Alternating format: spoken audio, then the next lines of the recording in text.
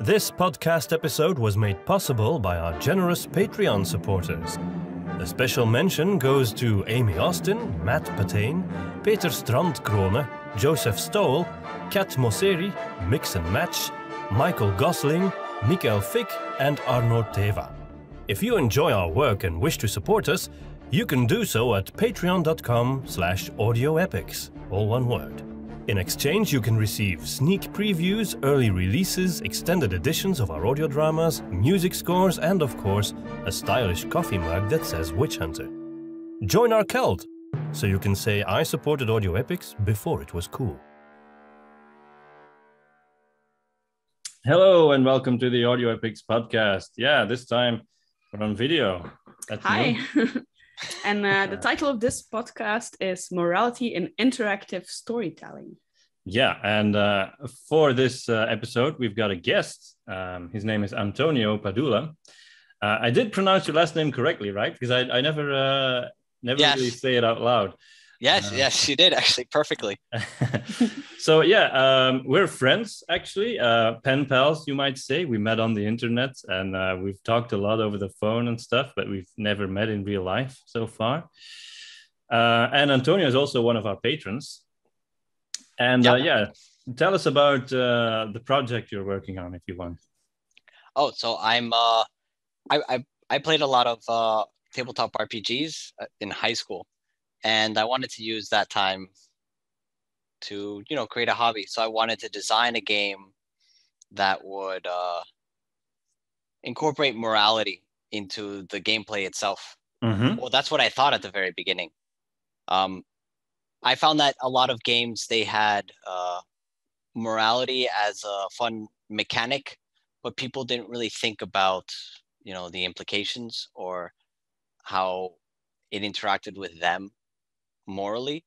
Mm-hmm. And so I wanted to make a game where players thought, as they played, they thought about themselves as moral characters.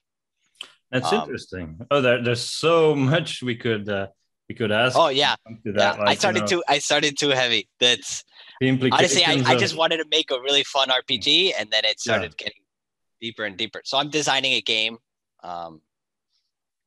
for I used to have a specific audience, but now I feel like it addresses everyone, because I had my 13-year-old nephew play it and he loved it. And then I played it with a couple of friends of mine our age and they loved it. And then in the end, it's for everyone. Yeah, sure. So do you have any plans with this RPG? What are you planning to do with it once it's done, I guess? Well, I want to make it free. Mm-hmm. The ultimate goal is that the rules themselves and much of the basic mechanics are free. They are, what I am basing it on is on the Forged in the Dark game system. Mm-hmm. So that's the game system that Blades in the Dark uses. And they made it free. They have an open licensing so that you can use their basic mechanics and then apply that, make your own game from that. And there are a lot of games that come from that.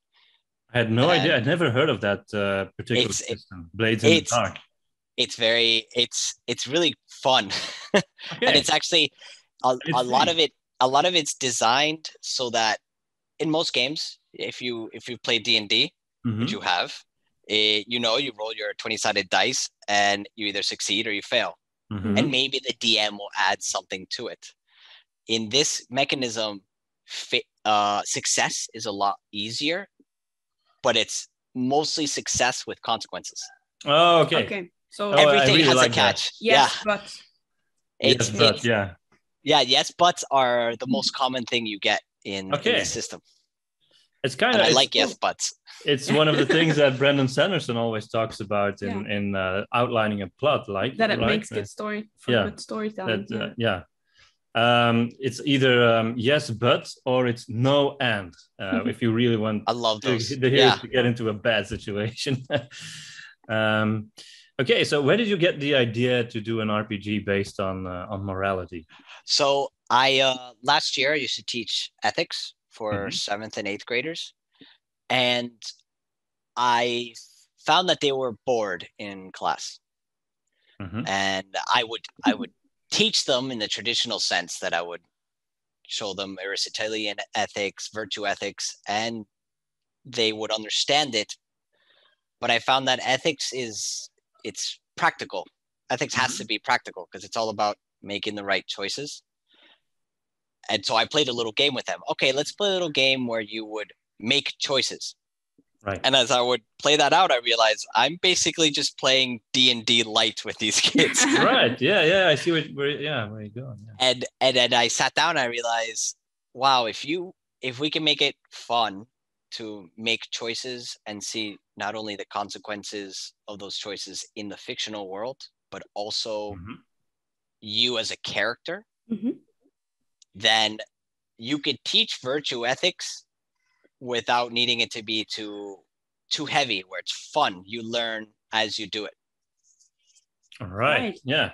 And that's a great approach.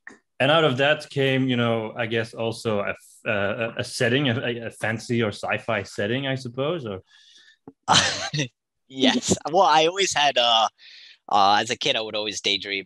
I was a big sci-fi nerd, mostly because I was traumatized from watching the movie Alien as a little kid. I can relate. Actually. For me, it was the second one, Aliens, that scared me. That's the one I saw. That's the first one I saw. Yeah. I watched it with my cousin when I don't even know how old I was a little kid, and so we would pretend to be those Marines and having aliens hunt us and everything. And that just led up to being interested in really bad sci-fi movies and really good sci-fi movies, and then some fantasy. So as a little kid, I would always make fictional worlds. World building was what I would do on my free time when I wasn't paying attention in class. When I wasn't doing something, I was world building. And so I always had this fictional world in my head, and I wanted a vehicle to communicate that world. Right. Yeah, I also know, because we're pals, that you're a big fan of Warhammer 40,000 and the Fallout universe, right? I am. Which is kind of funny because we are both big fans of Warhammer Fantasy and the Elder Scrolls. So it's kind of like the fantasy sci-fi. And you got I love Fallout too. I love Fallout. Fallout 2 4 in particular. It's almost a perfect game. Yeah, I love it. Yeah, it setting is great. I like Fallout 2 and I like 40K as well. I mean, but my preference always goes to more of the swords and magic and woods. I guess you read Lord of the Rings as a kid, right? Well, I started with The Hobbit. But that tends to mark people. As a kid, I would read the 40K novels. Right. Yeah. It's always that first thing that hits you. Yeah, I guess. Well, I saw when I was little. I saw the Lord of the Rings movies, and I didn't understand it too well.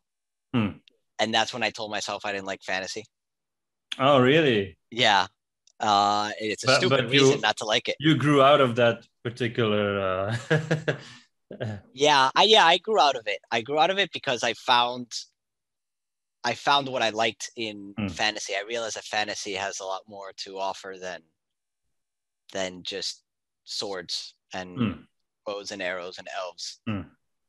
There's something about a high fantasy setting that taps into our basic human nature. I kind of feel the same, obviously. Like an epic battle between two guys with pistols is very short. Yeah, but I do have to say, if you watch Sergio Leone movies, it can be incredibly intense and awesome, and I gotta write that down. Have you ever watched The Good, the Bad, and the Ugly? Yes, I have. Yes. Yeah, that final confrontation between those guys, it's a battle of stares, just eyes, but it's really intense. The shots are still short, though. The shooting itself doesn't. The intensity is in the eye. With fantasy, you you could see the will and the might of Yes. each person fighting. Absolutely. And that's really intense. You get pulled into it, like, oh, Yeah. he's winning, he's losing. There's like an ongoing, it's like a marathon, right? And with more modern weapons, it's sort of, oh, I saw him, I got him, done. Unless you got a lightsaber fight, of course. And that's where Star Wars is amazing. Yeah, and when you kind of got both of those things.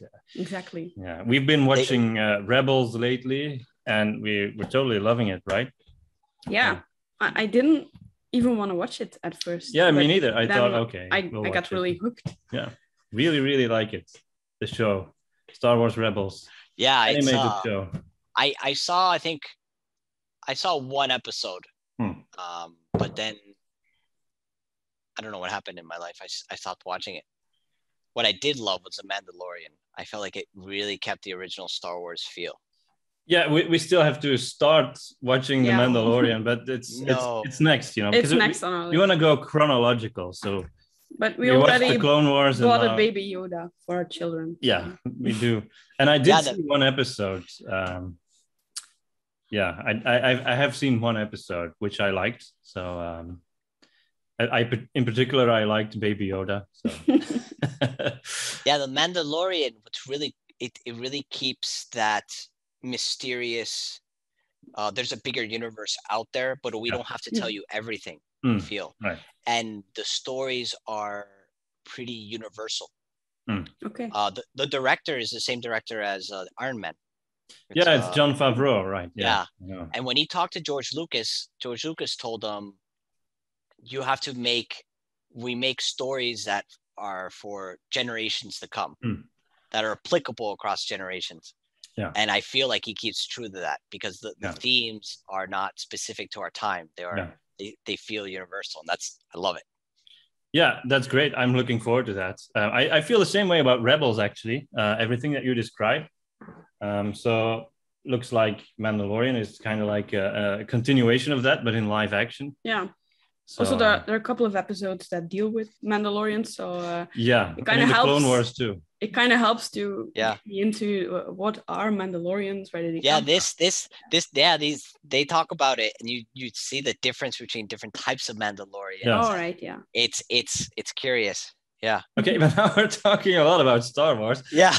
Well, Star Wars is like one of the ultimate stories that deal with morality as well. Yeah, so that's true. It's practically the core of the the Star Wars role-playing game, in particular, you know, the Jedi-based role-playing game, which I got the book. I can show it. Yeah. Do they use the, like in Knights of the Old Republic, the like the light and dark scale? Do they use those? Yeah. Yeah, I hate those. No, this is a new game. Oh, okay. The Force and Destiny Star Wars RPG. It's a very beautiful book. It's got wonderful illustrations. Wow. Yeah, it's and well done. It's got a great gameplay system as well. It uses symbolic dice rather than numerical dice. Yeah, they use just like in the other Star Wars RPG, where it's just successes, failures, and exactly. Yeah, it's from that same line. Yeah, but they've got a whole chapter on morality. That's it's interesting how big of a part it plays in your character. How you got certain moral strengths and moral flaws that you have to pick from and stuff. That's in other Fantasy Flight games as well, often, right? The fantasy one we've played, the Warhammer Fantasy. Yeah, they got the symbolic dice too. Yeah. Well, I have a personal issue with morality as a mechanic. Okay. Talk about it. Because I wanted to implement it in my game. I was struggling over creating like a light and dark system. And I kept playing around with it, but I found that every time I would determine how many points of light, how many points of dark each decision made, I was making a decision on what was moral and what was not. And when a player learns that, it stops interacting with their own morality and starts becoming like a game mechanic. How can I want to play a dark character? So I gotta make all the decisions that make me a dark character. That's my issue with That's my issue with Knights of the Old Republic. Knights of the Old Republic. For me, it never bothered me in Knights of the Old Republic, which is one of my favorite games ever, because the game was so, the choices were so clearly black and white that, that there were no difficulties in deciding. Yeah. But when we got to Mass Effect, it was a little bit different.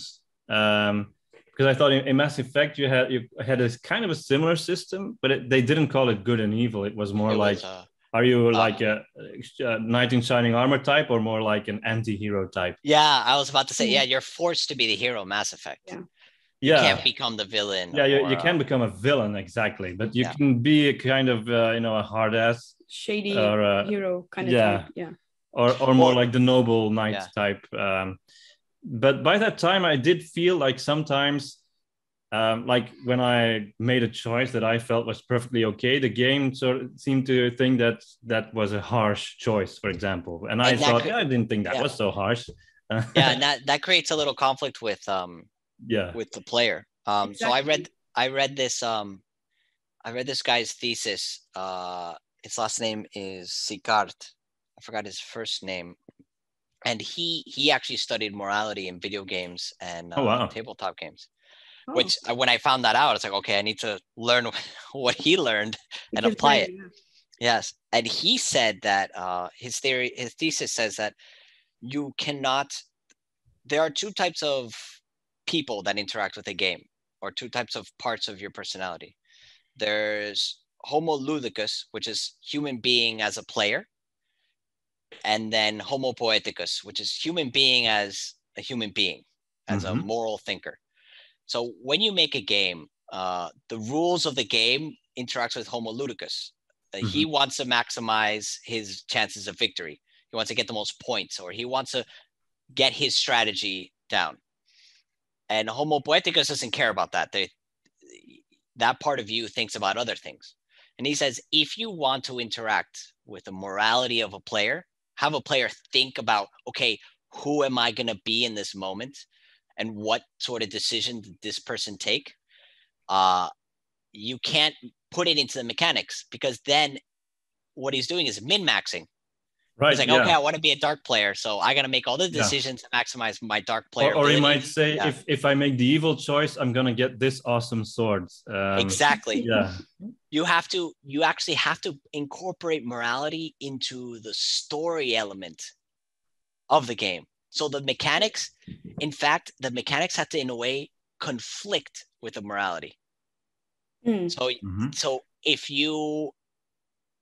you have to make a decision and the mechanics say this is what maximizes your character, but morally you're thinking, but why do I want to do this? I don't want to do this. Why is it making me do this? You actually have to think about, okay, do I want to maximize my points, or do I want to make a immoral decision? I'll give you an example. Yeah. And it's well, actually, no, this example would be too dark. I don't know.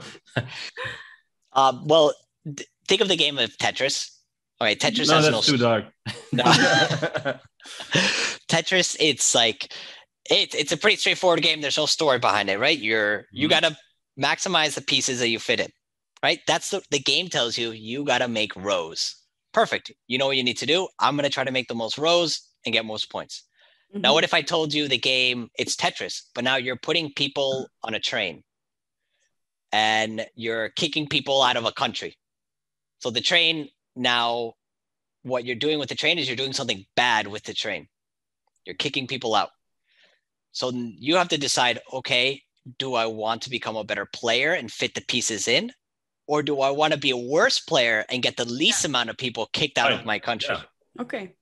And so now you have to, as a player, you're like, they're not just pieces, they're people. Yeah. What do I do?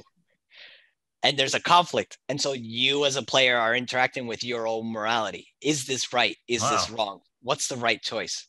That actually really reminds me of a book, but it's hard to talk about it because I'm going to spoil the ending of the novel if I mention it. Yeah, don't do that. Don't. Okay. Yeah, don't do that. If it's one of those novels where the ending is important. Yeah, it is. Yeah. It's really important. But there's a certain sci-fi novel out there that kind of has an ending that's really. Was this sci-fi novel turned into a movie? Yeah. Okay, then I know exactly what you're referring. Okay. Yes, this novel. You're under one premise the entire novel. Yeah. And the character is forced to make decisions that aren't exactly moral. Yeah. But the character doesn't know the moral implications of those decisions. Yeah, exactly. Until the end, and then they tell the big reveal tells them something else. It's that one. Yeah. Well, we really navigated that very well, I think. I hope so. I have no idea what you're talking about. I'll tell you afterwards. Okay. And then you'll say, okay, yeah, we saw that movie. Oh, okay. Yeah, I knew where you were going with this. I don't think you read the book, no. The book is good. It's a good book, yeah. But I thought the movie was good. It was well done. Yeah, it was very well done. It kind of left out the more political side of the story, but which I liked. Yeah, because it makes it more universal. Than I guess, yeah. But lots of listeners will not know what you're talking about either, we'll stop talking about this particular points unmentioned. And a free month of Patreon if you can guess. Right. Yeah, it's so that's kind of what I wanted to do with the game. So what it I'm working started on off right now as more like a system to entertain your students. Yes. Then it became a game. And if I understood correctly from what Domien told me, it kind of became a school thing later on. It kind of expanded, and you used the system to kind of motivate the entire school. Yeah, I used the game to, well, I don't know if I got the entire school, but I started getting students who were really interested in it and playing it out. But that was with like my alpha version that looking back now is completely terrible. I was using like 4-sided dice and different mechanics and numbers, and I realized it was too many numbers and too much of it. It needed to be simpler, especially for preteens. It needed to be less numbers, more action, more decision making. And that's where I got to Forge in the Dark, because I realized I don't have to reinvent a wheel.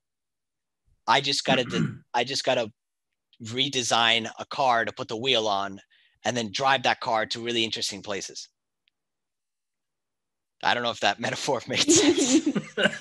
Not really, to be honest. Like I didn't have to make like a entirely new system. I just found someone else's system that works, because really what I care about is what the storyline is, and then maybe some little pieces. Yeah, no, I get it now. Yeah. So since you kind of mentioned that you didn't want to focus the morality on the mechanics of the game as such. Yeah. It comes more from the story. I assume you're also working on modules or campaigns for this game.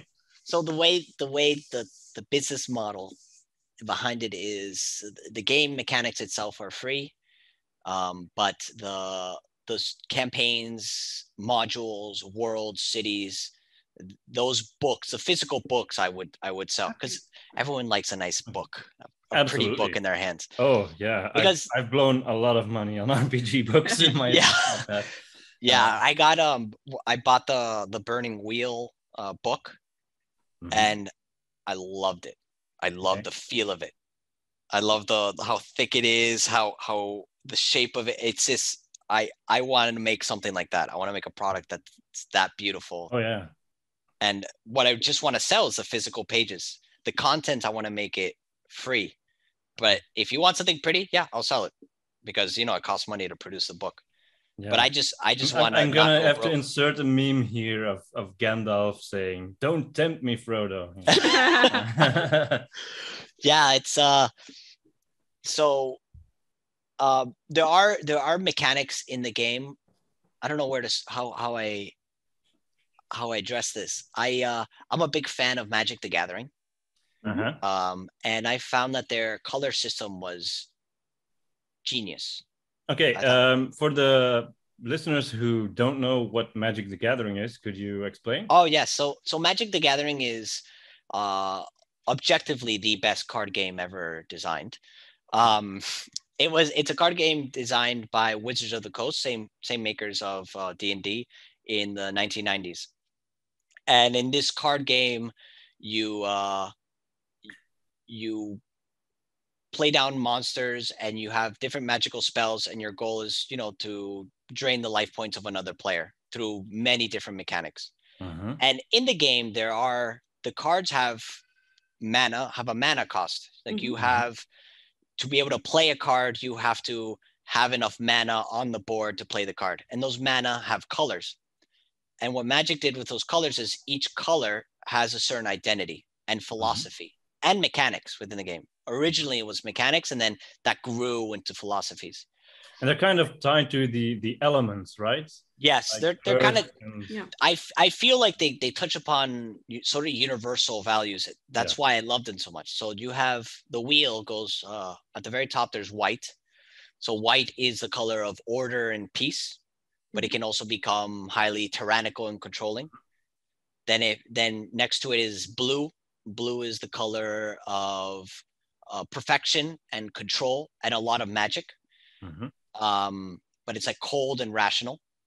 And then next to it, below it is black. So it's all on a wheel. Black is the color of selfishness, the self. It's ruthless. It's people call it the evil color. It's not exactly evil because every color can be evil, but it's the most selfish of all colors.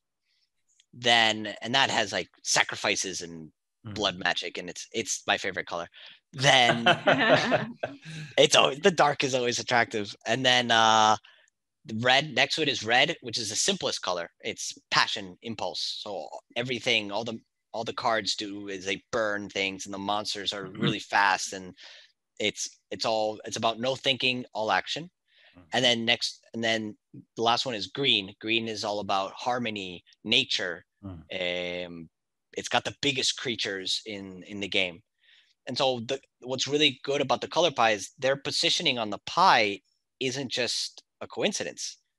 Each color is a philosophy that has allied colors, which are the colors next to it, and enemy colors that are on the opposite side. Opposed, okay. Yeah, and so the very philosophies, they find common ground with the other colors, and they have opposed philosophies with the other colors.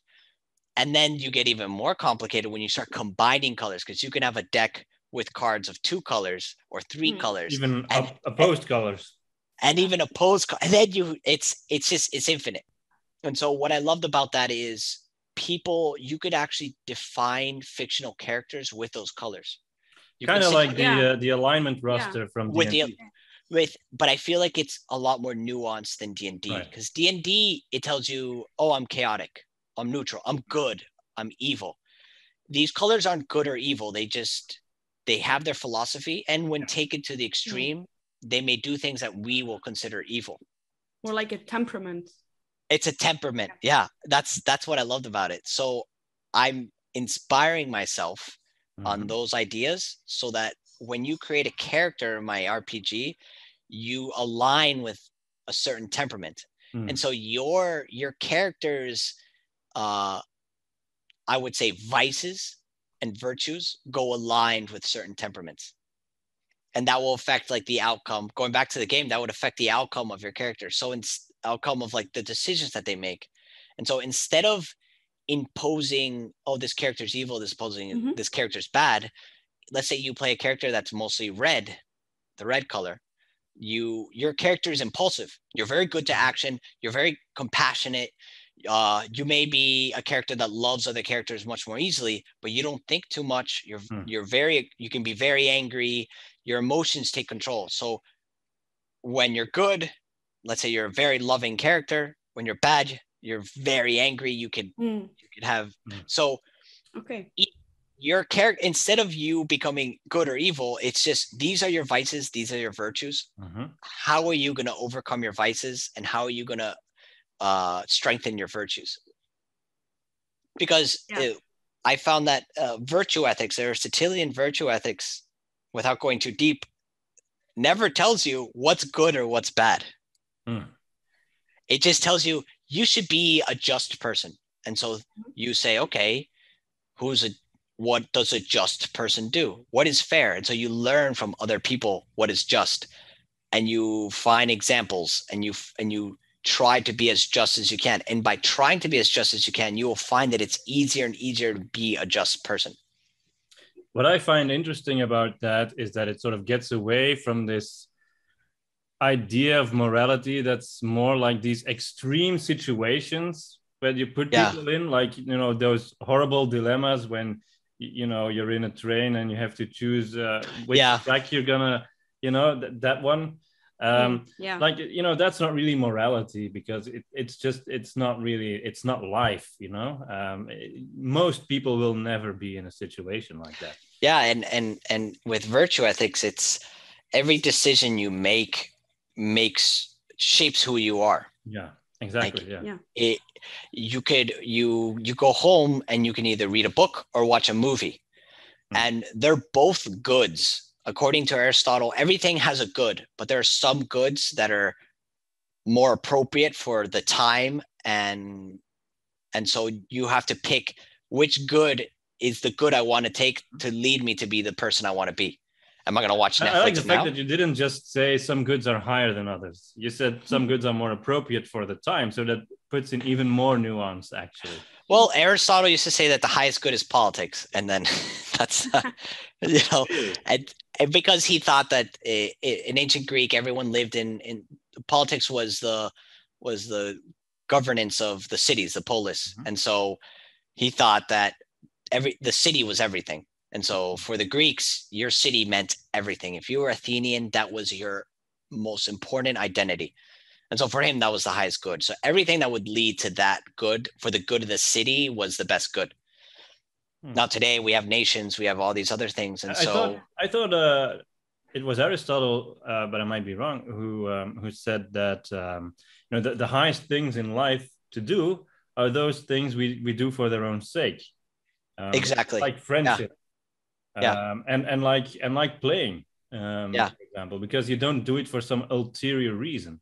Because for me, when I heard that was really something that really opened my eyes in many ways. It kind of conflicts the current mindset that everything should have a purpose and everything should be like it's very functional. freeing.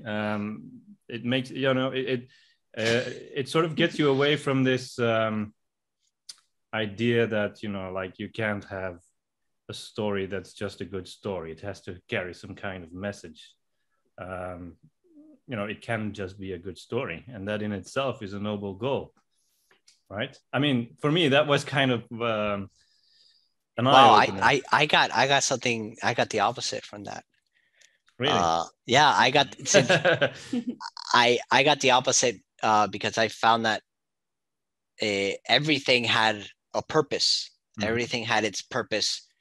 It's trying to be the best of its kind, right? If you make a chair, you're trying to be the best chair it can be. If the chair can't sustain you, then it's not a good chair.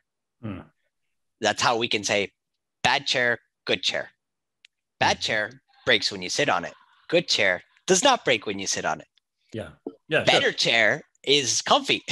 You know, I got the opposite. I found that, like, everything had its place, its purpose, and there are things that are better than others according to their purpose. And do you think one of the purposes of storytelling is like taking a moral stance or conveying a moral stance to the audience? I think it's impossible for a story not to take a moral sense in one way or another.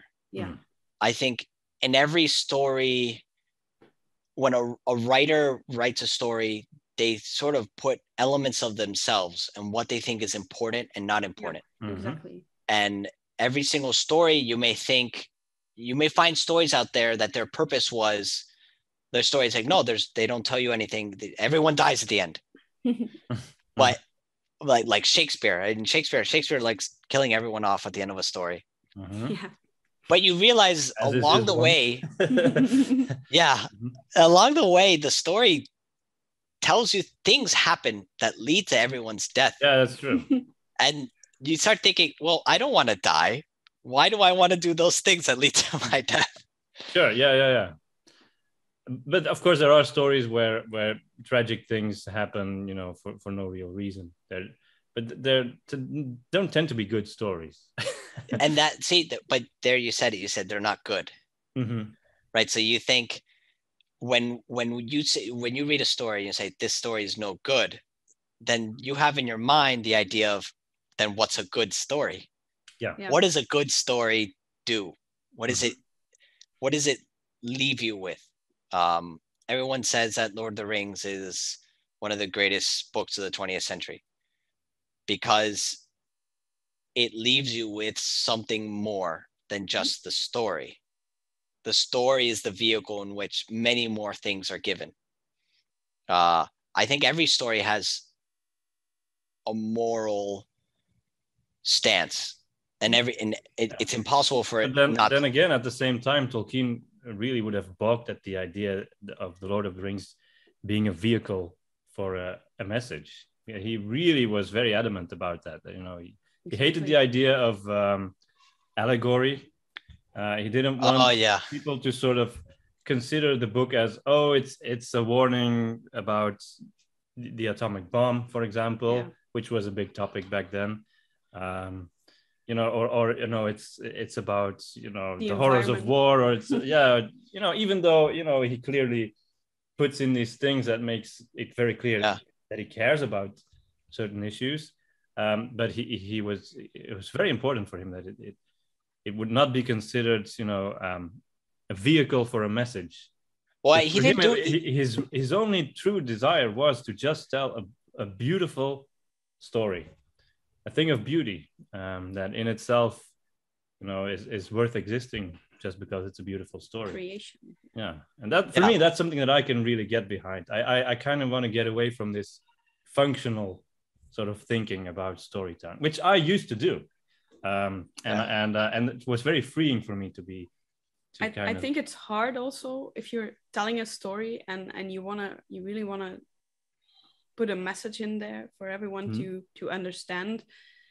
You kind of take the moral high ground, don't you? Yeah. Like, I'm the author and I'm gonna tell you what's right and what's wrong. And I think it's like finding a balance is really hard. Well, it's like telling someone, what would be an example?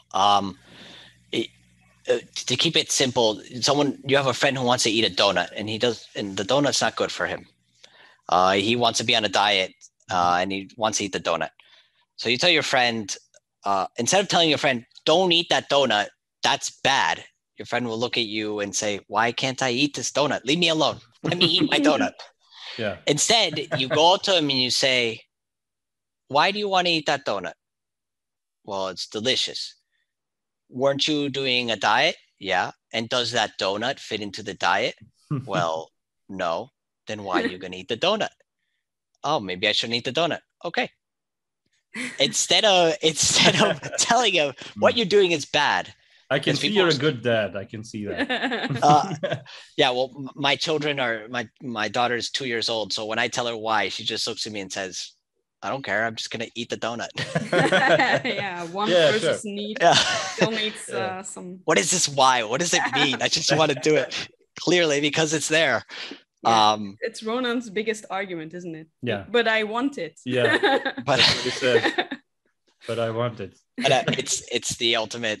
It's the I just want it. Yeah. In a story, you can't. When that becomes propaganda. Mm-hmm. That's where we fall into the writer wants the reader to take a specific message, and if in a good story you can take multiple messages from what happens. Mm-hmm. People always say in Lord of the Rings, Sam is the hero. Mm-hmm. Because he's the best friend and everything. Yeah, but what about Frodo's internal suffering? Mm-hmm. Isn't he a hero? And then you can sit down and discuss who really is a hero. And then you start discussing what is a hero. No, it's Aragorn. Clearly, he's the hero. Well, he didn't destroy the ring. Yeah, but he's the king. They're all heroes. They're all heroes in different ways. Yeah. In their own story arc. That's Yeah. what I love about Yeah. it.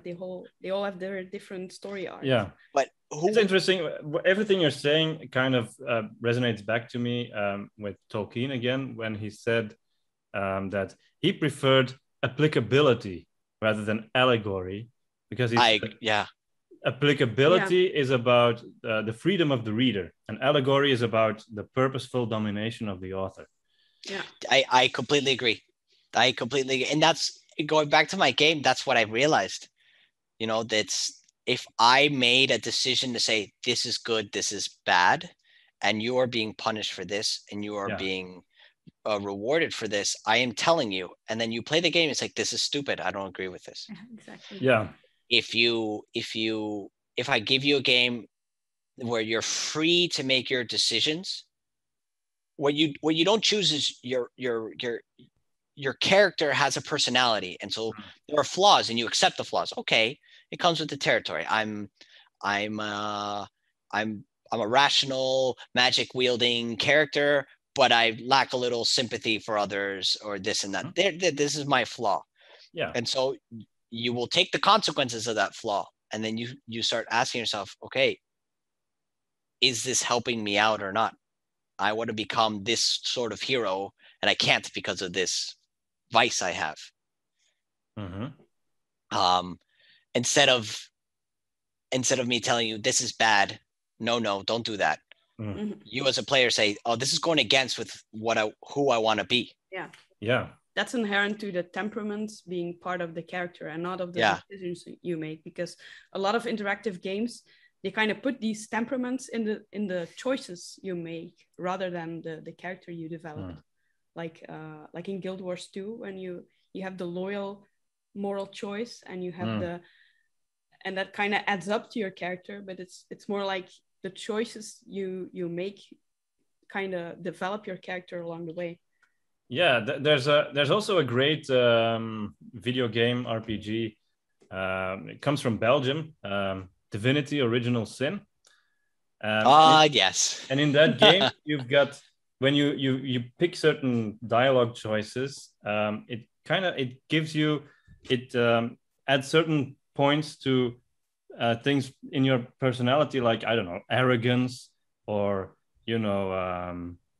conflict avoidance, or like really specific personality traits, and it becomes mechanically interesting when you play with other people, because it influences the outcomes of when you have to actually make decisions together. Because there's a conflict. Yeah. Yeah, that's something I wanted to put in. So there will be moments where certain checks will have when you do a check, depending on your stats or how involved you are with your philosophy, you get a certain result. Or you get you either, I wouldn't say fail, but you get a type of failure. Instead of making the characters gain arrogance, my characters, the character gains more in their philosophy. They become more and more, if they want to follow through, they become more and more extreme with their philosophy, and that comes with more positive traits and more negative traits. So you become more extreme. The more you become, the more passionate and compassionate you become, the more angry and impulsive you become. And you could try to maybe balance it out with another philosophy, but that also comes with its own issues. Do these moral things also come back in the sort of the lore of your setting? Like, for example, there are certain spirits, for example, that will seek you out or something if you are into a specific philosophy, or I don't know, just saying. That's what I'm fleshing out. So the universe I created, if I can, am I allowed to share this information? You don't have to if you don't like. It's so the world I'm making is, I'm a history nerd, and I'm a big fan of World War II. I found that it was the last war where people didn't have to press a button and then it's over. You're done. You send a missile or something. Technology played a big part. Man's ingenuity played a big part, but you still needed people to have bravery, to fight, to Mhm. and so it's a universe where I take some of World War II's technological advances while keeping medieval Europe's social elements. And, of course, armor and swords are always cool. And so I want to keep the medieval knight element incorporated in that sort of decentralized and chaotic world of medieval Europe with the modern 20th century's social conflicts. So medieval meets World Actually, War it sounds II. a little bit like Fallout, I have to say. Yes. Like the Yes, Brotherhood of it does. Steel. I love the Kind of like knights in a way. I love the Brotherhood of Steel. I've always been a fan of Brotherhood of Steel, Space Marines. Yeah. What was these other guys? I love that sort of medieval Brotherhood monk system with modern weapons. That contrast is really interesting. And also the because over-the-top shoulder armor. pads. The shoulder pads. Oh yes. Like in Warhammer 40,000, that's also really you gotta have over the the top, huge right? shoulder pads. It makes you look bigger. It makes them look all scary and intimidating. I have a whole. I like when worlds are designed to like almost the intricate detail. Like there's a love for each detail, and when it came to like the combat in the world, I really concentrated on how would it make sense, much like Dune, how would it make sense to use a sword with this sort of technology that exists?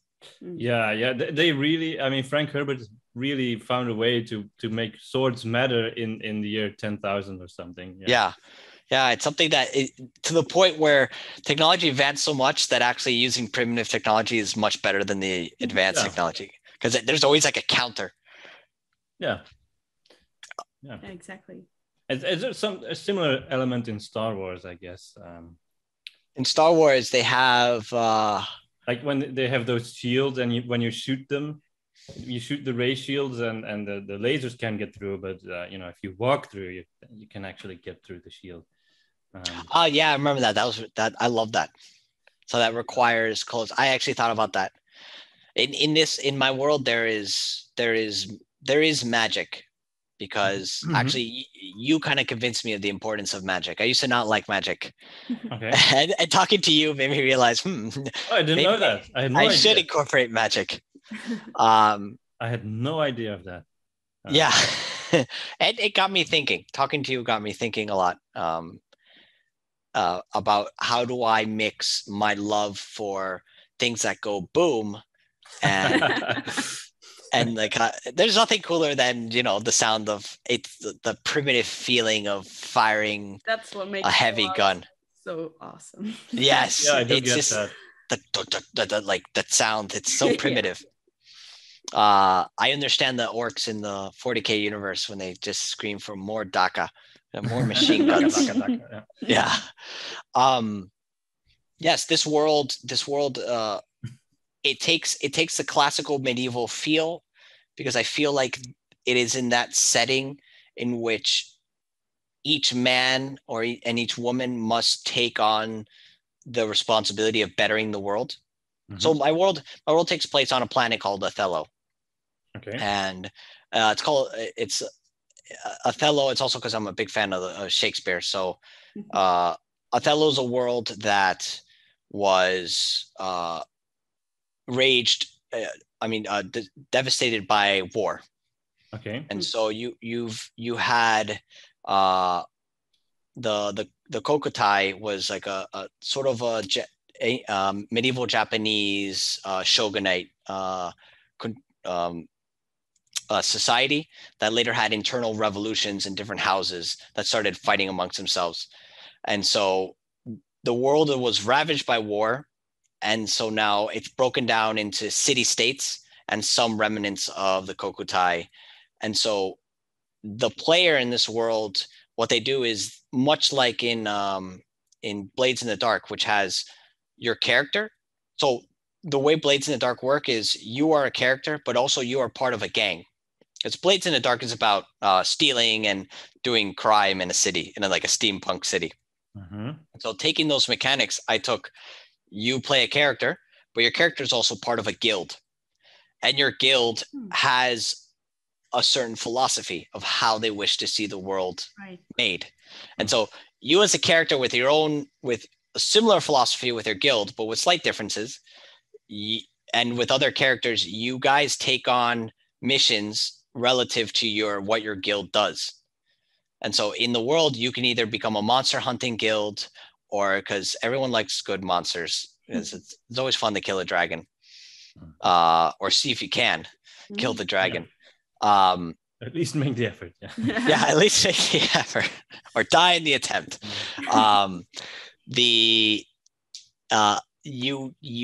Your guild shapes this world, and you interact with different cities and different societies that have different philosophies and have different issues.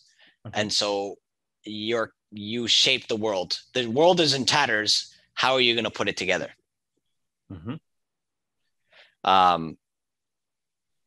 So you become a character of influence. Yeah, everyone wants to. I've never really understood the people who play the everyday RPG, like you're an everyday person in an RPG. Because I already am one. I always felt the same way as you, until I actually played World of Darkness as a player in tabletop game. It was, World of Darkness. I haven't. It's sort of it's like a supernatural horror setting. It's basically our world, but there are vampires and there are werewolves. But people, people don't know that. Is this the game is it powered by the apocalypse mechanic? I think so. Okay. I think I might know that one. It's got a dice pool with D10. Is it like Cthulhu, Call of Cthulhu, where combat is deadly, or it's not really a good idea to get into fights? I don't know. Vampire the Masquerade, does that ring a bell in any way? Yes, but I haven't played it. Okay, so that's World of Darkness. Okay. So you've got the basic setting, and then you've got all these specific games within that setting. You can play as a vampire, you can play as a werewolf or whatever. But what we played was the basic book, World of Darkness, where you just play as a normal human being. And we were playing like, really flawed, average people, but very different from ourselves. And I felt actually that the horror element of the story was much more powerful because of that. Oh, I agree. Like you were alone in a dark house with a supernatural entity. You really felt like there was real danger there, and it was interesting to inhabit a completely different person than myself. Yeah, the games that try to create horror, they have to make you feel helpless. Yeah, exactly. And that's where the horror kicks in, because the best horror video games I've ever played were the ones where you didn't get a weapon. Yeah. I haven't never played a video game like that, but it's. I've always been interested in Alien Isolation. That looks like a cool. Alien Isolation. You actually get a weapon. Okay. At some point, and that's when it stopped being scary for me. Okay. But it's a very good game, and the AI is very good. But in the best one I've played was Outlast. Okay. That one's it's very disturbing. It's very R-rated. As a horror game, there is gore. But in this game, you are a whistleblower. You have a camera, and that's it. And the camera has a night vision element, and that's it. And you run out of batteries too. And so your goal is to find out what the story is, but you go into a mental asylum where everyone's crazy. And so it's very terrifying because you can't do anything. But I thought sounds scary. Alan Wake was scary already. It was. But you get a gun in that game. Finish it. Yeah. You get a gun with very little. Yeah, you get very little ammo. You have to be very sparing. And I find games much scarier than movies in that sense. Because you have to do it yourself. You have to do it yourself. No. Yeah. So you are helpless. Exactly. I've played a pacifist character in Skyrim, and that was scary too. When you wear your headphones and you get into a dungeon, you know, just and you can't do anything. Yeah. Yeah. It's I'm also a very big fan of horror, especially Lovecraftian horror. Right. The sense of the unknown. I think for me that is the most terrifying. In movies, when I see the monster, I'm no longer scared. When I know what I'm dealing with, unless it's a spider, clearly. But if it's anything else, once I see the monster, I'm like, okay, I know what I'm dealing with. I know what you mean. But when it can be really effective if you see like glimpses of the monster. Yes, you're like, oh, what is that? Why is it slimy? Or you hear them. I think those are much better, and that's actually I actually have that horror incorporated in my lore. Since as a player, because I live a normal life, when I play a game, I want to play someone who's not normal. Sure, yeah, I completely get that. Or even less normal than you usually are. Yeah. In my game, you're already considered a hero. Okay, you're a hero. You're very skilled in certain things already, but what you do with those skills and how you overcome your own personal passions is really the test of it, and the consequences of that. You're very good with a sword, great, but you killed the noble king because of whatever reason. Now what are you going to do? So how do you incorporate horror into that? Well, you have to find a way to make people feel helpless, even though they're skilled. So I'm trying to figure out, how do I make that Lovecraftian horror element in those creatures that you can't destroy? How I incorporate that one? I'm still working out the kinks. You could introduce some kind of kryptonite. Take away the power, but it's kind of cheating, I guess. Yeah, it does feel like cheating, right? I can't tell you, oh, now you have no power when you're in front of this guy. I want to keep them powerful, but I guess make the consequences bigger. So you try to overcome the creature, but the price you pay for overcoming is even more. So do you want to take that risk? I guess if the focus is on the morality of it, I guess it's kind of like Superman. I'm wearing a Superman T-shirt, by the way. Not relevant. But it's kind of like Superman, I guess. How do you write a story for Superman that's in any way exciting or interesting? You either have to take away his power, right? Or you have to confront him with some kind of moral dilemma where he wonders, where should I use my power here or not, I guess. Right? Yeah. Now take Superman and give him a deep personality flaw. Then that would be really interesting. Like Superman, but he's addicted to gambling or something. Right. Well, he's addicted to Lois Lane. That's a personality flaw. And he's that's a weird thing. That whole I think if he didn't fall in love, he would just be more focused on using his powers for good. But, then he would have no love. Yeah, that's true. What kind of existence is that? Go to the. I think I'm not a comic book reader, but I did think that the movie, the Batman versus Superman movie, kind of did handle the whole Superman's dilemma element. Yeah, Superman has a big risk of becoming a god amongst men and then imposing his will on others, because and everyone was afraid of him, and people were kind of turning against him, and that theme was explored in that movie. I know it was based on comic books, but I've never read them. It's that interesting the concept that good men aren't incompetent. Like a good man isn't a man who's not dangerous. He's just a man who's dangerous and chooses not to be. Right. So like Superman is incredibly dangerous, but he chooses to do it for good than for evil. But if Superman one day says, you know what, I'm king of this world. Who's going to stop him? Yeah, that's the strength of the character, really. And that's also cool about the fact that he just lives a normal life at first, being raised by these normal parents who just want to teach their son values and be a good man, basically. Yeah. It's like at the end of the movie Man of Steel, when the soldier asks Superman, how do we know you're not going to turn against us, against America's interests? And he said, well, I grew up in Kansas. But that's a valid question. It's that fear that, oh, you're so competent, you could become a dangerous enemy. And that's something that's really interesting when you were either playing games or reading stories about heroes.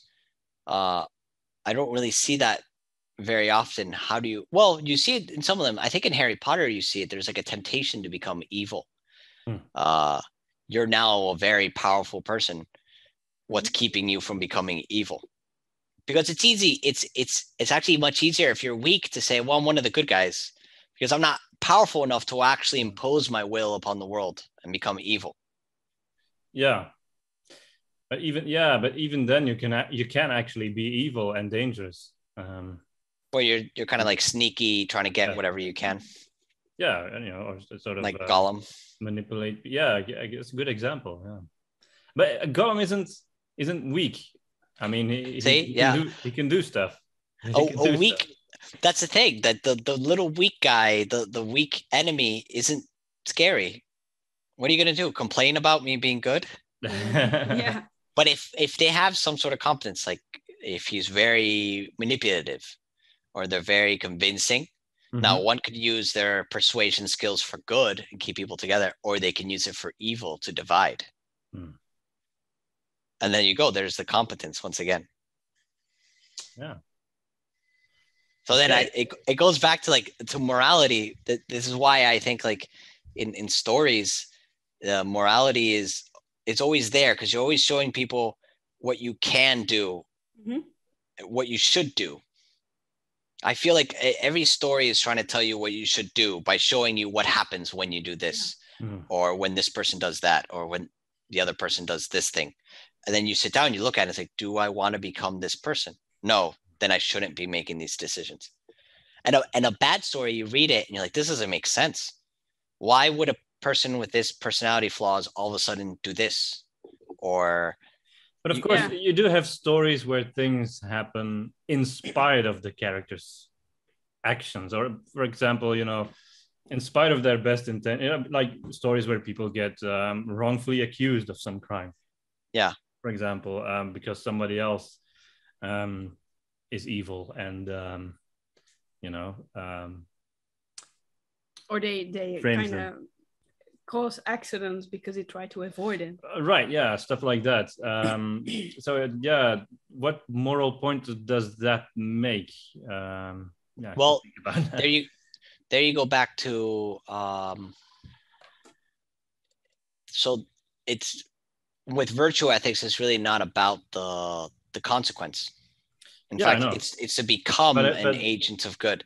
So let's say, you read those stories where no matter what they do, they get thrown in jail, let's say. They don't stop being a good character. Do you dislike that character all of a sudden? No. You actually love them more because they're taking their suffering nobly. Yeah. Or they despite being going to jail, he didn't lie, or he didn't use the one secret to use it against his enemy or something like that. And so you look at that character and you still look at them with admiration. Is despite all the bad consequences that happen, there's something in you that looks at them and says, I want to be like that. I guess the point that I'm trying to make is what you then need is an audience that already accepts these kinds of ethics, virtue ethics. If you have an audience that watches like the same movie from a vantage point of consequentialism, they might conclude, if I do this good thing, apparently bad stuff can still happen to me, so I'm not gonna do that. And that might be the message they get from that. That's not ideal. The thing that happens with consequentialism is a lot of the examples are short term, or they're like a little sliver of something that happens. So you don't see the ripples, you don't see the other side effects. It's like, I can't think of a metaphor. but I mean, like a storyteller could, you could have a storyteller who thinks that way, and it could show a story in that way, and thereby give, I guess, a wrong moral message. I agree. Because you're cutting a little section. You're looking at a little section in a story. You're not showing the real consequences, I guess. Because maybe 10 years later, or because this person went to jail, this other person, and the way they suffered nobly motivated someone else to be, I don't know, save a child from a fire, or that person in jail, their life was terrible, but they helped these other criminals turn around their lives because of who they were in there. So maybe they did good in there, but you don't see that in like the entire movie. What I think, if I do this right with my game, is most campaigns are long-term, correct? You do a bunch of things. And so as your character becomes more virtuous, everything they touch, because of how good they are, will slowly improve. Despite other bad consequences, their general tendency is to improve the world. If you play him like that, or you can become evil if you want to. I think it's very challenging for a games master. Master has to be well versed in. That's my biggest. Ethics, that's our biggest challenge. Is how do I help the game master play the game that way? That create a story that gives them the freedom to tell the story they want to do, but gives them the tools to fulfill our objective, which is have people think ethically. Yeah, that's our big challenge. That's what we're still working on today. Wow. Yeah. Without bombarding him with rules and things, because the GM, you got to give him freedom. Yeah. Because else he's like being tied down. Developing a video game, I guess you could focus it all a bit more on the narrative. Easier, but I'd have to do so much coding and so many events and so many, because video games are much shorter than a tabletop session. Right. Than tabletop activities. How do you deal with justice in your games? Like, when you make a good choice, you will affect things in a positive way, but what if you don't? With the consequences. Yeah. Those are even the best kind. Those are called wicked problems. So you make a decision that you think will have a great consequence. There's an example of this in Fallout 3. Yeah. For those who have played Fallout 3, there's Fallout 3 is a post-apocalyptic game, and there's this place called Tempany Towers. And Tempany Towers is sort of they try to live the world as it was before the war, and they have comfortable beds and they live well, while the rest of the world, they're living in a wasteland, terrible lifestyle. And these people, they're these group of people called the ghouls, who are people radiated by the radiation. Their skin is all drooping off, and they're very, very hideous. And they don't let the Tempany Towers doesn't let the ghouls in. They don't let them live in because they don't want to look at them. And the ghouls don't like the Tempany Tower because they're elitist and they won't let other people in. And so you have a mission. You're given missions to each of them. So from each of them. So the ghouls tell you to kill everyone in Tempany Tower, so let the ghouls in. And the ones in Tempany Tower tell you to kill all the ghouls and to get rid of them because they don't want to look at them. And you actually have an option to broker peace between them. Mm-hmm. And so when I played, I brokered peace between them. Yeah. Because I wanted to become the noble peacekeeping character. But when you come back to that place after hours of gameplay, you find out that the ghouls killed everyone inside the tower. That's and so you get there and you're like, I wanted to be good. Yeah. Because as a player, you're thinking, I want to maximize my decision making. I'm the I am the peaceful character. So everything I do has to stay the way it is. Yeah. And that doesn't always happen in life. Mhm. But as a player, you made a moral decision.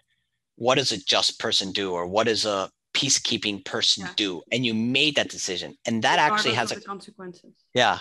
And that has a consequence as you, as a player and as a human being. You made that decision. And then no matter when you come back, you say, oh, it went terrible. You could become cynical and say, why did I do that? What was the point of that? But you didn't have all the information. You made the best decision with what you had. So you're saying you have to let go of that, because I know that was one of my biggest frustrations while playing BioWare games. I used to just look up what the outcome would be, because I was afraid I would lose one of my party members or the other if I made a decision. And I did the same. Like, so stressful. And you know that BioWare is very good at that. Yeah. Dragon Age. That actually ruined a lot of the games for me. When I would do that, I would look up the games and then it stopped. It was still fun, but it wasn't as fun. I think exactly. Yeah. Same problem. What was the game? I think it was Mass Effect 2 was one of the first games I played where I didn't look up anything. And to this day is the game I love the most, because that first experience, that first discovery, I didn't know what was going to happen. So I made every decision. I really thought through every decision with the information I had. I think. But I tend to overthink things. And I'm afraid that isn't that an issue, that it might kind of suck the fun out of a game if you have to make a lot of moral choices? It's like really stressful and takes out the entertainment of it, the entertainment. Yeah, that's why you can't bombard a player all the time with that. Yeah, it has to be an element, but not too. There has to be fun into it, and that's a big challenge with game makers. Yeah. I can imagine it's making it fun, because I can make balance it. Yeah. Yes, that's still the challenge. That's why when I first made the game, everyone was an average human being. And I realized I don't find that fun. I like being really powerful. I like being a magician. I like being a powerful knight and everything. And then how do I wield that power is really what I care about. When I would play a lot of RPGs, I would cheat and make my character super powerful. And so I wasn't worried about min-maxing. I was worried about making decisions. Yeah, that makes the game more interesting in that way. Yeah. They re-released the old Baldur's Gate titles, which were, the early BioWare RPGs, where you had all these choices and stuff, but they had very difficult combat and could take, dozens of hours to get through them. But they re-released them now with a story mode. So you can just play and not care at all about, your stats, the combat, or whatever, and just be in the story. And I think that for some people, I think for a lot of people, that's actually a blessing. I love those. I love those games because I stress out less about missing out on that special sword or missing out on those stats. And now I'm going to suffer through the next combat because I didn't do that. My brain is thinking differently.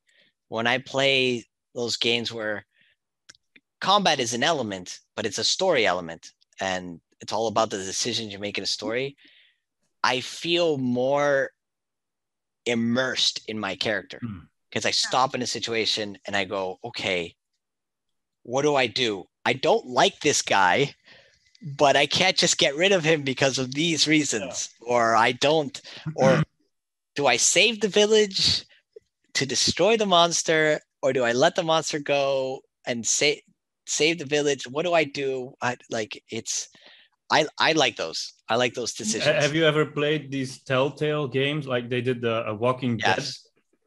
Yeah. I played a part of that, and I really enjoyed it. Actually, I played it on a tablet, and it was very different from anything I'd ever played before. It was really just a story, and you have to make choices, and that's it. Nothing else.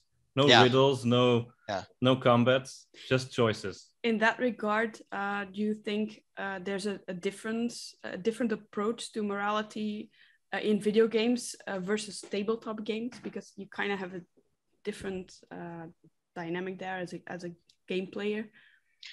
Yeah, I think there's a lot more freedom with tabletop games, clearly, because the only limitation is your imagination.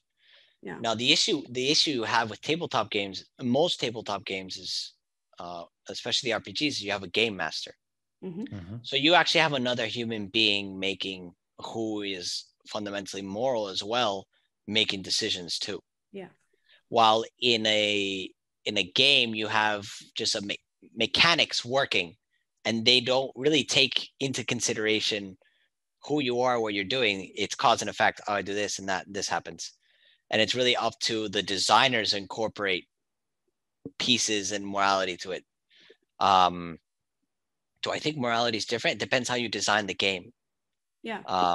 It really depends how you design the game. While with an RPG, I have to see how I give them tools to play a game, and then little tools to incorporate the morality, or at least to give the GM the tools to incorporate morality or moral decisions.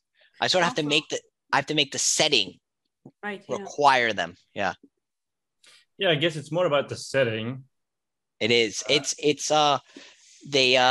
depends on the game as well, of course, because like in a tabletop game, you can always decide as a games master, when your players suggest they just solve the riddle without a fight, or they compromise, you can say, yeah, well, okay, that's another path, you just go on. And in a gameplay, sometimes a fight is required. You cannot just say, I think in Bethesda games, it's often an option that you just solve the conflict by being a diplomat or something. That occurs occasionally, but not all gameplay systems allow for these. Sure. I mean, you need to do your grinding for XP and stuff. And I guess in a way you can kind of in a video game, you take it or leave it. That's just the game system rules. But when a tabletop, when you're playing a tabletop game, you can negotiate with the games master, of course. That's right. Yeah, there's that human element to it. Yeah, I feel like in video games, it always kind of boils down to a choice. Like this bifurcating choice. Which choice are you gonna do? Yeah. Whereas in a tabletop game, you could, perhaps always find some alternative that the author of the module or the game master never thought of. Right. You cannot program that. Yeah. In a video game, you can always look up the consequences. Also, yeah. In a tabletop game, you could make the consequences very random. It's of outside factors. And so the consequences become less, you're looking for the best consequences, but if they're so random, then you have to concentrate on something else when it comes to designing your character and shaping the world. Right. It's if the consequences aren't the only, now that might bother a lot of people, because there's that whole, I saved the puppy, but by saving the puppy, I've destroyed the world. You're like, that just drives me crazy. That would just drive me crazy. Yeah, I hate that. Yeah.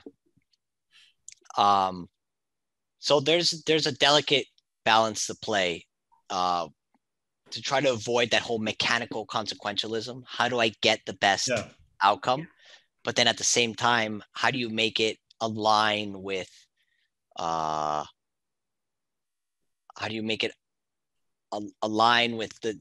decisions that you make? How do you make it so that you're thinking more about who am I rather than what is the outcome going to be? It's not easy. I was just thinking, when you said mechanical consequentialism, I think that more applies to video games. Yeah. But when in a tabletop setting, there's a different kind of metagaming, I guess, that may be going on. It's like, I know this GM, I know kind of what his moral views are, or what kind of movies he likes, or, so I know what I've got to say or do here to get the consequence that I like. That might, I mean, that's happened to me as a GM. Players have come to me and said that. So like with an oral exam, you know exactly what you have to say to please the teacher. That's one of the I wouldn't call it an obstacle because it's really not an obstacle. No, It's I one mean of the you things you have can't to get take into around. There's account. no way to There's get no around. way. So I don't want to put a square peg into a circular hole, and I don't want to force anything on the GM. What I want to, I am looking for a specific crowd, people who want to deal with those moral issues in the game. Otherwise, they just pick some other game. Otherwise, it would pick some other game. And so I want to give them the tools to make it, fun. I also imagine it was actually originally designed for parents to play with their kids. But then when you went for the post-apocalyptic guns and stuff, you thought, okay. Yeah, I thought maybe parents with their teens. Yeah. Because I have to at least love the world. It has to be passionate for me, of course, or else I won't work on it. And so I'm trying to find that. It's still a work in progress, and trying to find that audience that likes the theme, likes the game mechanics, and I guess the morality element is becoming much more subtle than it started out. Now it's more, who am I? What kind of decisions am I going to make? It's not just, I'm chaotic, and so now I'm just going to cause chaos wherever I go. It's more, I believe in this. I think this is important and this is not important. So I'm going to make these decisions that are important. And maybe this is not the time to make these kind of decisions.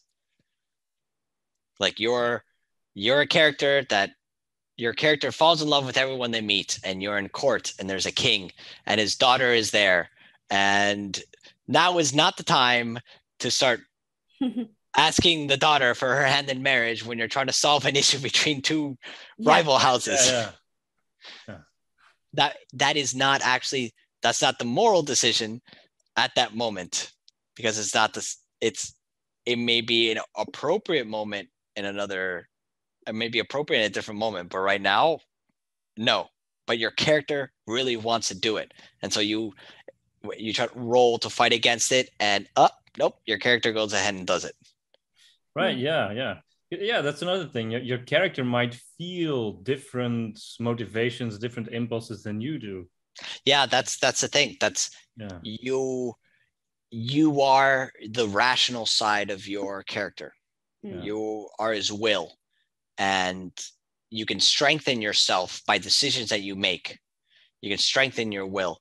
But if your character is more aligned to their desires, you're gonna have less control over him. But there's like more power associated to it. There's an attraction to making your character more aligned with their temperament. Yeah, I wonder if I were ever to play this game, what kind of character I'd play. Would I play someone who's closer to how I am in real life, or someone who's completely different with very different? Well, I'm actually creating a little test that creates your alignment depending on your decisions. So I found out that the color pie fits in well with the big 5 personality traits. Oh, okay.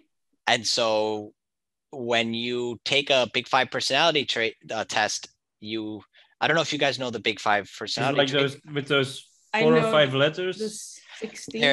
It's a degrees of openness, so interest in abstract ideas, degrees of extroversion, so it can be extroverted or introverted. Degrees of neuroticism, which is how emotionally stable you are, so low neuroticism, high neuroticism. How much do I have? 3. Openness, conscientiousness, which is your sense of duty and control, which is high or low. And then 1, 2, 3, 4, 5. What was the last one? And agreeableness, how agreeable you are, how trusting you are of others. And so I realized that the colors have an alignment to certain personalities of high or low levels. And then depend. Personality test, but that has like 2 parameters. Remember that, the disc one? Oh, the disc, yeah. And then the 16 personality profile, but I've never heard of the 5. This one, the big 5, they've been using it for years now, and have this study across countries and nations and cross culturally. and they found that there is like common ground between cultures and on their description of people's personalities. And so I found that fit in kind of well.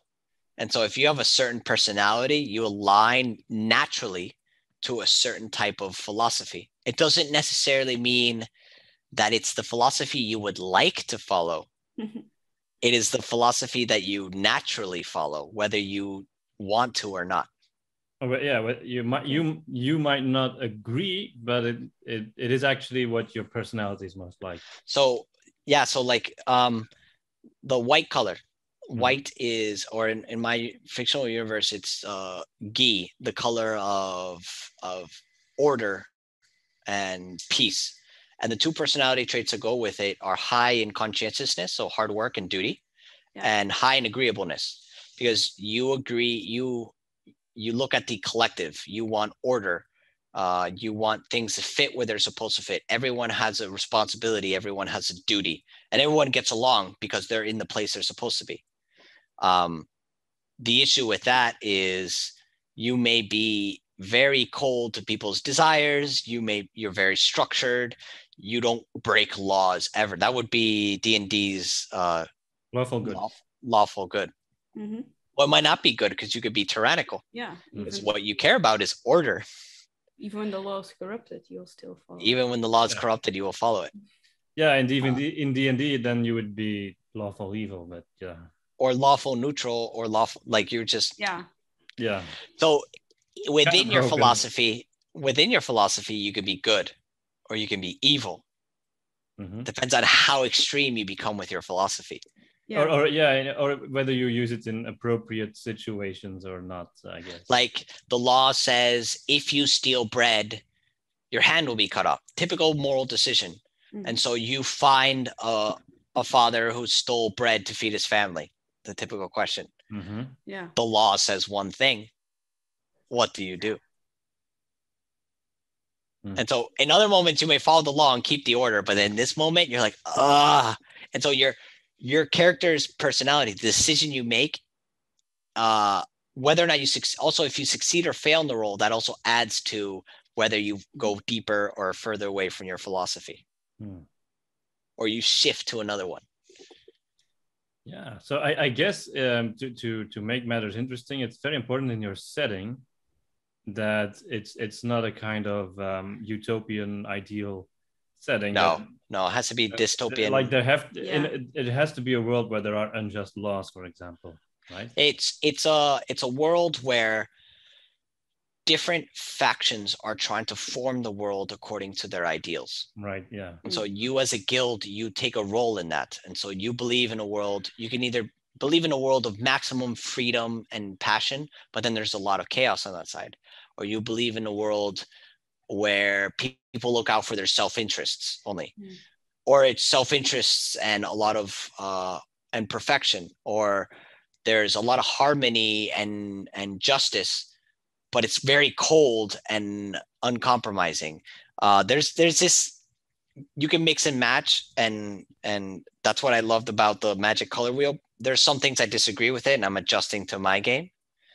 But I love it because it doesn't pick like this is the good color, this is the bad color. It's just, this is just the color, and this is what it believes. And if you combine them, they start believing different things. Wow, actually, what's the title of your game? We don't know that yet. So the name of the game is Erebus. Erebus. How do you spell that? E-R-I or E-R-E-B-U-S. Erebus. Is that what I wrote? Okay. Cool. That was a recent update because I've changed the name over and over again. Yeah, I know. At one time it was gonna be called Vices and Virtues. Because it went with like VMV.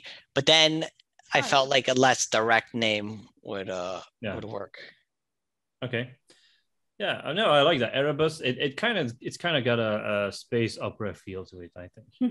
Yeah, there is like a space element in the lore, but I've yet to flesh it out a lot. Because in this universe, space is actually filled with liquid. Oh, I it's like like that. it's a dark liquid, and so combat in space isn't it isn't like, oh, I shoot a laser over here and I get you. More like It's actually like submarine combat. it's submarine combat Wow. Wow. and broadside cannons and stuff like that, because it's cool. But I never understood in Star Wars, why did the ships just go next to each other and shoot each other? Why did you just shoot a big laser from very far away? Yeah, And why is there recently, noise? I recently thought in Star Wars, like if when they shoot a laser and they miss, doesn't it just keep on going Yeah. forever and ever until someone Shooting is everything in its just way, unluckily sort of gets hit by some laser that Yeah. was shot 1,000 years ago. Yeah, that's what that's that's true. That's what I was thinking. It's like, oh, they're shooting all these lasers and some poor dude. Yeah. Yeah.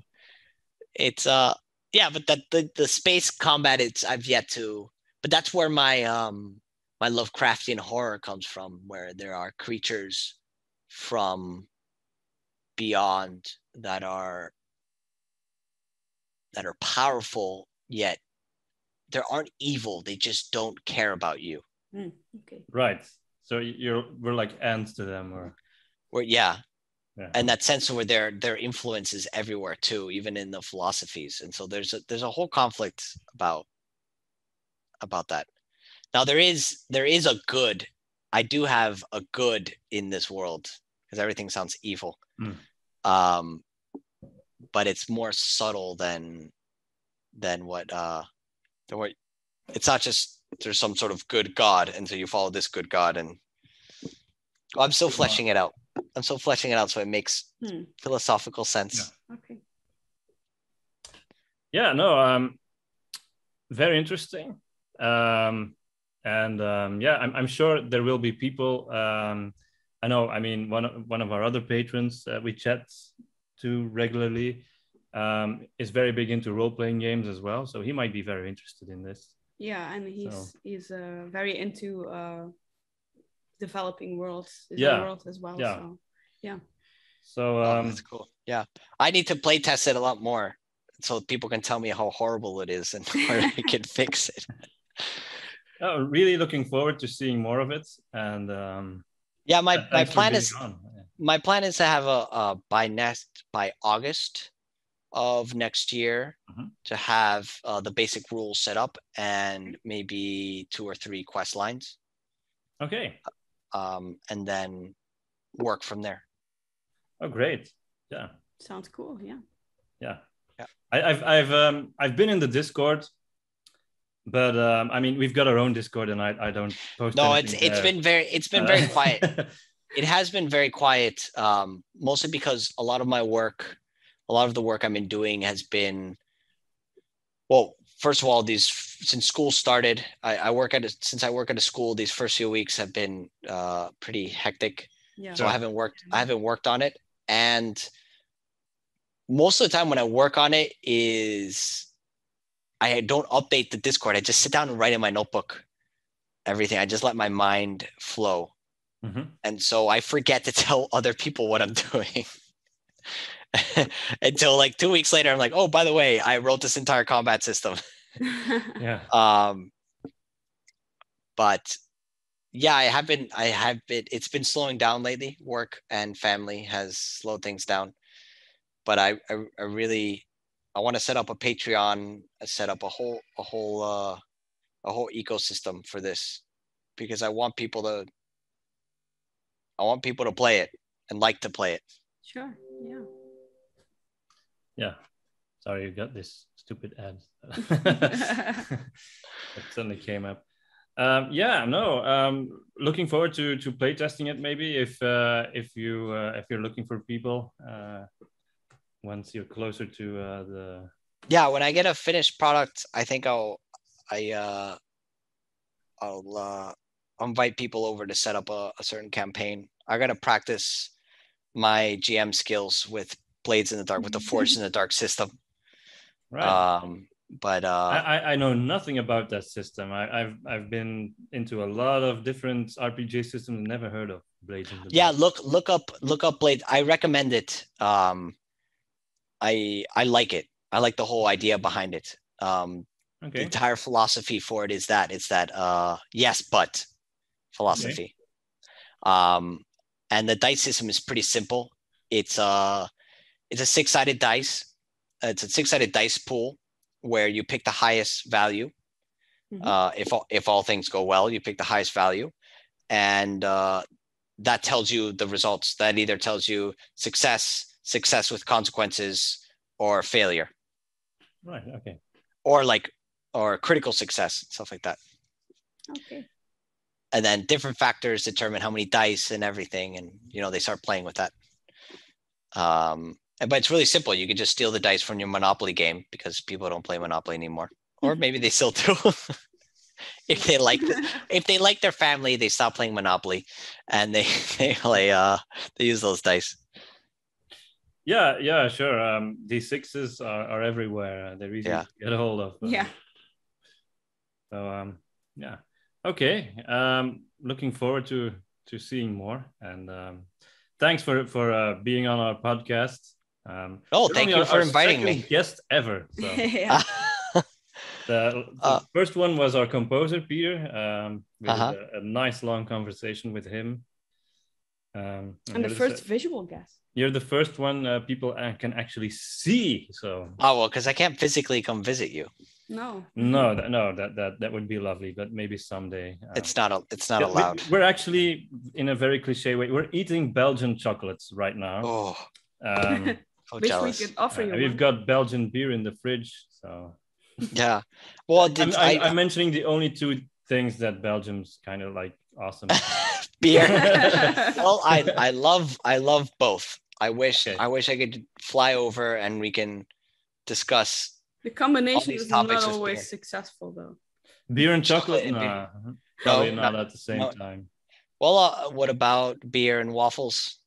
Aren't you guys really good with waffles? Right? Yeah. Or fries. I remember Belgian fries are the best fries. Yeah, that's true. Yeah. With beer. We've got a whole tradition surrounding that. And the waffle things, actually, we only eat waffles when it's someone's birthday or something. Yeah. There's no thing with eating waffles at breakfast. That's actually something that's an Americans American thing. do. Yeah, we have our. I noticed that in Europe, there are a lot of meals that people have for dinner. Like in Spain, they have fried eggs for dinner. We have all that for breakfast. We get that out of the way. Start the day with dinner. And there's something to be said for that. Eggs are good for breakfast. Yeah. Eggs are excellent. Yeah. There's that's why I love Spain. I love the food in Spain, because what I would have for breakfast, I would have all day. So my wife makes fried eggs. My wife, who's Spanish, makes fried eggs for dinner, and I'm like, yes, breakfast for dinner. And she just looks at me funny, like, what do you mean? We have this for dinner. This is normal. It's like, no, it's breakfast. Where's the bacon? Yeah. Okay. We'll keep that in mind if you ever come visit. Fried eggs it is. I have them ready. All right. Well, thank you so much. When I have I'll hit you guys up when I have a final product, or at least an alpha to test out. Hopefully things calm down and I can actually sit down and write some rules that make sense, that aren't scribbled in chicken scratch with my hands. Is there like a link of something online? Have you put something online already? I have not, because it's so terrible that I don't wish the world to see it.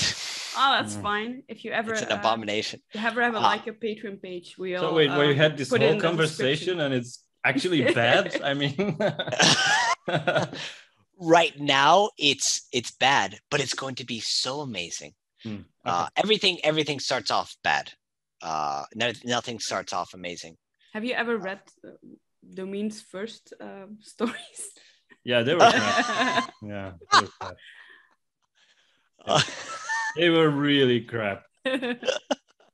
Yeah.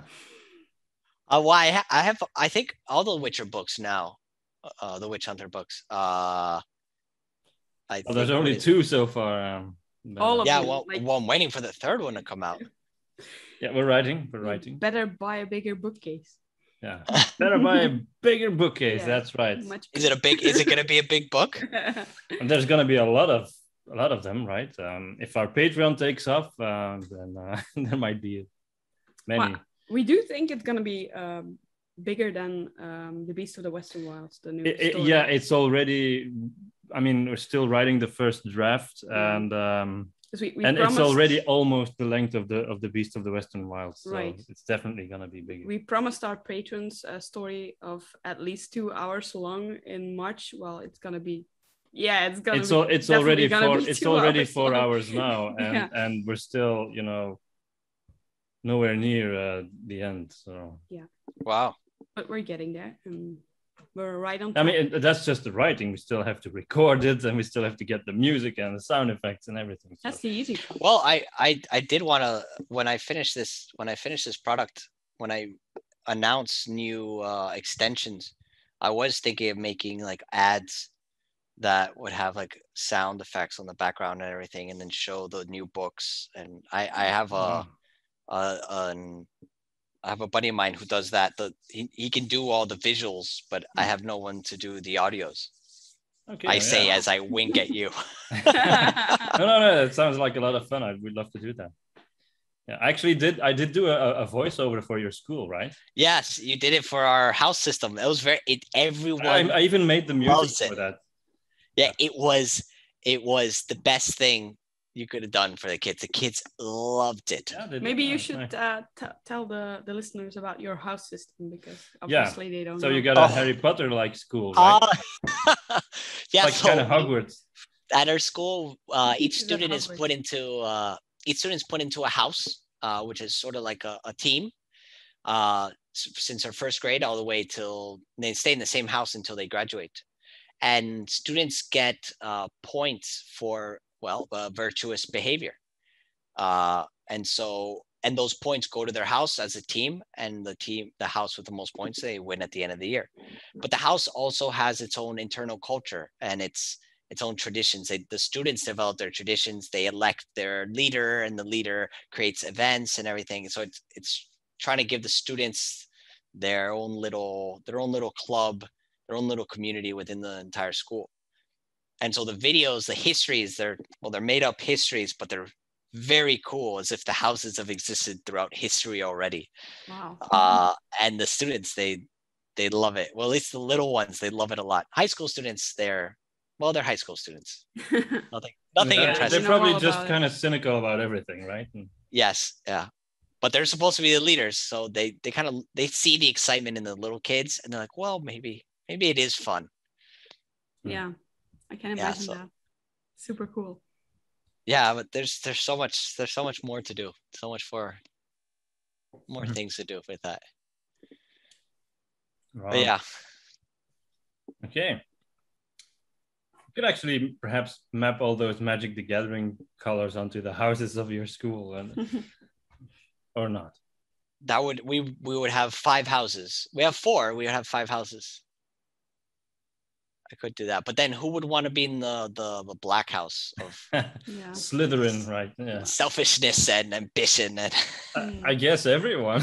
Yeah, Slytherin is clearly the best house.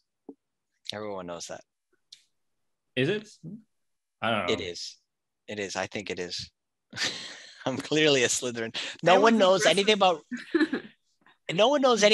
Ravenclaw and Hufflepuff. No one cares about those houses. No, that's true. Yeah, that's true. But I think Ravenclaw. I mean, Hufflepuff. There's nothing cool about that. But Ravenclaw, yeah, they're like cool. They're like the smart ones, right? And then the name is just cool. Gryffindor are like the heroes or the noble-hearted. Yeah. The Slytherin are. They're ambitious. They're the ambitious ones. But I don't know. I think they're cool. I'm just. Everyone picks the good guys. I find the bad guys so much more interesting. They have more complex stories. I don't think that's an unpopular opinion at all. No. Yeah. And I mean, let's face it. It's difficult to write an interesting bad guy. Definitely, it's important too, because if you're a bad guy, it's just I want to destroy the world. That's it, and it's kind of boring. Yeah. Yeah, it's sometimes I feel like I come for the hero, but I stay for the villain. Yeah, I Right? get what you mean. You like the hero, but then you find out who the villain is. You're like, ooh, what are they gonna do with this guy? Yeah. How is the hero gonna react to this guy? What is this guy gonna do? Especially if they have their story arc, can be very interesting. I Yeah. feel like I think there's a lack of there's a serious lack of awesome heroes. I mean, I mean, I think it's natural that people gravitate towards the villain. Yeah. Like you just said, I think that's natural. What's harder is to make a hero that's really appealing. And Yeah. I think there's kind of a lack of that. And I know I've been talking a bit too much about this, but that's one of the strengths I feel of the Lord of the Rings is like, who is Sauron? Sauron is just this vague evil entity, but the whole story is about all of these people who are all various degrees of good, and they're all trying to help to do their part in this, and they are the characters you find interesting, whether it's Aragorn or Gandalf or Frodo. Yeah. And I think that's rare these days. It's true. It's quite rare. That actually the heroic characters are the ones that make you say, yeah, that guy is interesting, and this person is cool, and I don't know. Or maybe I'm just full of crap. No, they might be.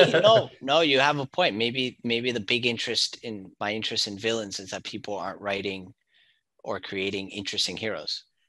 Yeah, I guess you put it much more succinctly. Yeah, that's what I mean. The villain is so interesting because he's complex and because he's trying to do good, but in the wrong way. It's like, you've got Joker. Joker was this really interesting movie. Disney's been doing a lot of, let's revisit the villain and make them a bit more nuanced type movies. Not always as successfully, but I mean, there's clearly an audience for that. But not enough people are doing work to make a really good character really interesting, when I think in actuality good people are actually much more interesting than bad people in reality. Well, when they have their conflicts and people and they try to overcome their conflicts. Yeah, which is what good people do and bad people do. Exactly. You can have a hero with a sub story in their past as well, but if you act like a hero despite all these things, then you get less credit for that than if you're a villain and they say like, oh, poor guy, he had a bad childhood. Yeah, I find the like a good example of a I don't know if he's a hero yet because the series isn't done. I watched The Walking Dead, and there are a lot of very bad seasons. But there's this character that is my favorite character, which is Negan. Mm-hmm. I don't know if you've seen The Walking Dead. No, it's too violent for me. It's a little. That made me say, "Oh, I'm gonna be." It's and it's a bit much. They use the violence a lot, but there's this character. His name is Negan, and he you get more of his backstory. So basically, his story is he was a good, decent guy. Well, actually, no, he wasn't. He was a bit of a mess of a guy. His wife he gets married and he gets a little bit better. His wife gets cancer and he becomes a good guy. And then his wife dies during the zombie apocalypse. And then he becomes sort of broken because of that. He leads later in the present, he becomes a leader of a group that makes the protagonists' lives terrible. But it's not that he's just evil and he's doing evil for evil's sake. He is asserting dominance over territory and charging taxes. And when they don't pay their taxes or whatever his taxes are, which is food or people, he punishes them. So he's the bad guy. He's punishing them for asserting his power over them. He loses. They beat him, but they don't kill him. They put him in jail. And he sort of has this sort of transformation throughout the series. And I find it very interesting how he's not a hero yet, but he's not a villain either. It's how he's changing as a human being. I find it so interesting because he was a good guy, then evil, or the bad guy, and then he's becoming a good guy. And I find that transition of how he becomes from evil to good really interesting. Yeah. He's the only reason I'm still watching The Walking Dead. I just love Negan. It's what we recently talked about, that we wanted to do an episode on villains. And Right. that's the interesting thing, like a villain becoming a hero, or heroes becoming villains. Yeah, That like story the arc. whole redemption arc phenomenon. Yeah, I love it. I'm a big fan of that whole Maybe we should have you on again as a guest. No, I'm no professional in that area. I'm just a big fan of. We're no professionals on any of the topics we talk about. It's just fun, right? I mean, it's just two people talking about their views and experiences when it comes to storytelling, and of course focused on the fantastic type of storytelling. Well, I have to go. I have to go. Me too. Take care of my kids. You have to go to sleep. Yeah. This was definitely a great important discussion. Yeah, it was. It really was. Really an interesting topic in storytelling. So really great to have you on. Well, I hope next time if we do this, if there is a next time, if I get invited ever again, after ruining your podcast, I would love to do it in person over a beer. That would be great. Awesome. Yeah. Okay, I'll have one ready for you. Thank you. Okay. All right, guys. Thank you so much. Great day. You too. Thank Bye. you. Bye.